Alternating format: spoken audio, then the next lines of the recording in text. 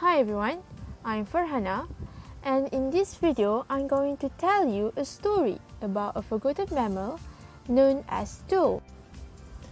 The scientific name of Dhole is Cuon alpinus, and besides being called as Dhole, it has another common name such as Asiatic wild dog, Indian wild dog, and whistling dog. For your information, Dhole is the only species in the Cuon genus, and here is the scientific classification of Dhole from kingdom to species. Here is a few descriptions of Dhole.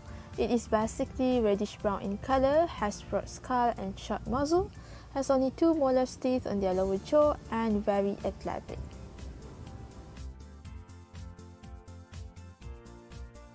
Based on IUCN Red List, Dhole is an endangered species with current population of only about 2,000, and this is because of the development of housing and urban areas and also hunting and trapping of animals.